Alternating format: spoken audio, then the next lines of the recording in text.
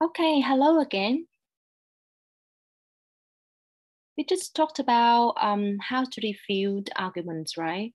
And um, and the second way for refuting arguments is to show that the conclusion does not follow from the premises, or the conclusion does not succeed logically from the premises. So, how can you show that an argument is poorly reasoned?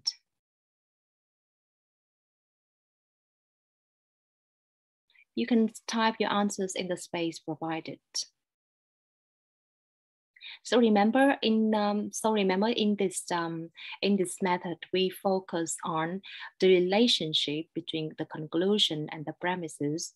Not like the first method. In the first method, we focus on the premises. But in the second method here, we focus on the relationship between the conclusion and the premises.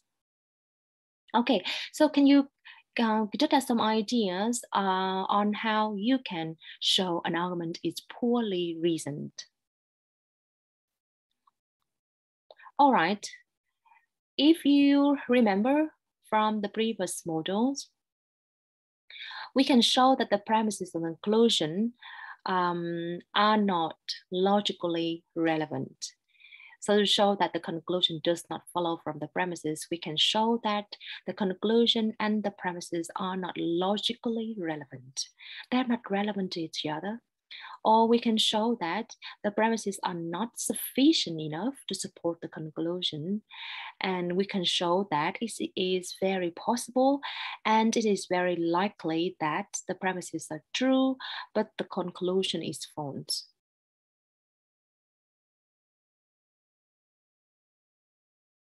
Okay. All right. We have some arguments here, and how can you show these arguments are not convincing? We will examine one example in this video, and in class we have more time for other examples. Okay, so what's wrong with this argument? On Monday, I drank 10 rum and cokes, and the next morning I woke up with a headache. On Wednesday, I drank 18 and cokes, and the next morning I woke up with a headache. On Friday, I drank 9 bourbon and cokes, and the next morning I woke up with a headache. Obviously, to prevent further headaches, I must give up coke. So what's wrong with this argument? So the first step is to identify the conclusion and the premises, right? What are the conclusions and premises in the argument? You have some time to answer. Okay, premise 1, premise 2, and premise 3. And then the conclusion is obviously to prevent further headaches, I must give up coke. But to make the conclusion from the premises, there is one implied premise, right? One implied. Can you guess what is it? So to make this conclusion from the premises here, there is one missing premise. Can you type your ideas? Can you type what is the missing premise? The missing premise is drinking coke may cause headaches. And obviously, to prevent further headaches, I must give up coke. Is it? Okay. Now we move to step 2, evaluating the premises to see if we have good reason to accept or reject them. Remember, we have to evaluate each of the premises, right? And then what do you think? Do you think all the premises are true? All right, assuming that premises 1 is true. It's true that on Monday I drank 10 rum and cokes, and the next morning I woke up with a headache. And premise 2 is true, premise 3 is true, but premise 4 is quite doubtful, right? Doubtful because maybe other factors like gin, like rum, gin, or bourbon may cause headaches, not just coke.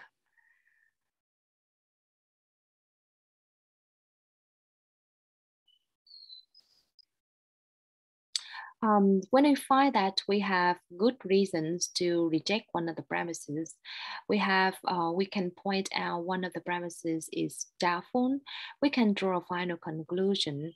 In this case, because the premise 4 is doubtful, we have no good reason to believe the conclusion, and the whole argument is therefore bad or weak, right? Okay, we will examine more arguments in class.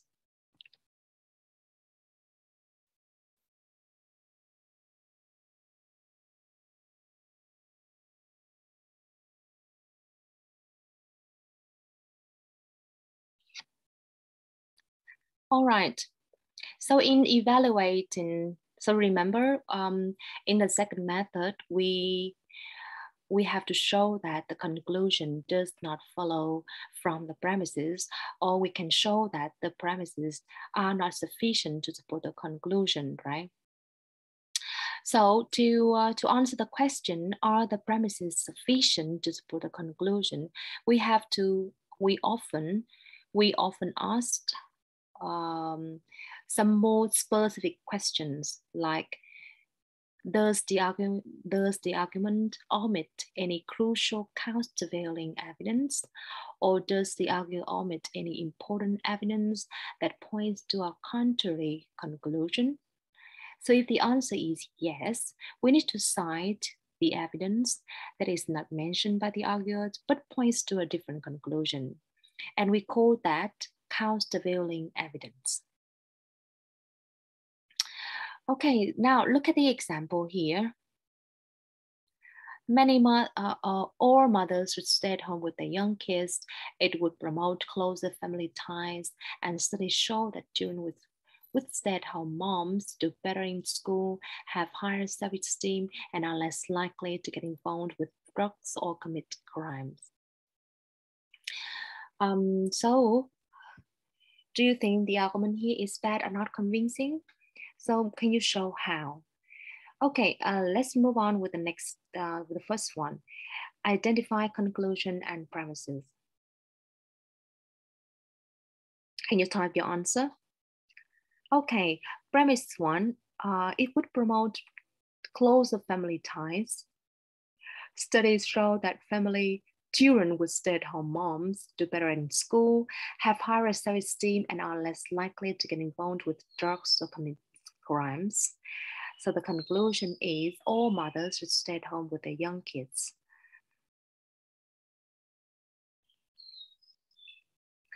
Okay, and then in step 2, we have to evaluate the premises to see whether we have good reason to accept or reject the premises. Remember, we have to evaluate each of the premises, right? So what do you think? Do you think premise 1 is true, premise 2 is true, or are they false or dubious? All right. So you may think premise 1 is not really true because there are many families where when mom stay at home with their kids, the spouse may feel more financially burdened as they are the main breadwinner, and the relationship in the family may not go well. And premise 2 needs further evidence because it may not be true for all cases. And if we found that the premises are doubtful, we can refuse the argument right away. But assuming that premise 1 is true, premise 2 is true as well. So the next step is to examine the logical reasoning. We have to ask, is the reasoning logical enough? Okay, if we assume the premises are true, we have to ask, the next question, is the reasoning logical? Obviously, the premises and the conclusion are relevant.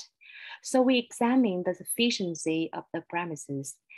We asked, is there any evidence that is not mentioned by the arguer but points to a different conclusion? Can you find some examples? All right. The arguer may omit this important evidence. Some mothers under economic burden or who are the main financial contribution to the family have to work. So when we cite evidence that is not mentioned by the arguer but point to a different conclusion, we are providing countervailing evidence to that show that the argument is bad. Yes, and then when we provide countervailing evidence, we can draw a final conclusion. The argument is not convincing enough, and then we have no good reason to believe the conclusion. Okay, so what have you learned? Yeah, we just learned a second way for refuting arguments, right? So in these methods, we looked at the relationship between the conclusion and the premises or the reasoning. So to refute an argument, we need to show that the conclusion does not follow from or succeed logically from the premises. We find cases where even if or even when the premises are true, the conclusion is false. We can also point out that the premises and the conclusion are logically irrelevant. And finally, we can provide countervailing evidence to show that the premises are not sufficient enough to support the conclusion. So, to refute an argument, we can use one of the following ways. We can show a premise is dubious or false.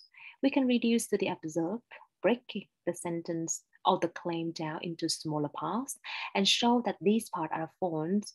We can give counterexamples, provide an example that proves the conclusion is false. We can show the argument is weak or invalid by providing cases where premises are true but the conclusion is false. We can show countervailing evidence that is omitted by the arguer, or we can show that there are logical fallacies of relevance. Right. So we have so many different ways for refuting arguments to show that an argument is bad or not convincing enough. So goodbye for now, and I'll see you in class for more analysis and questions.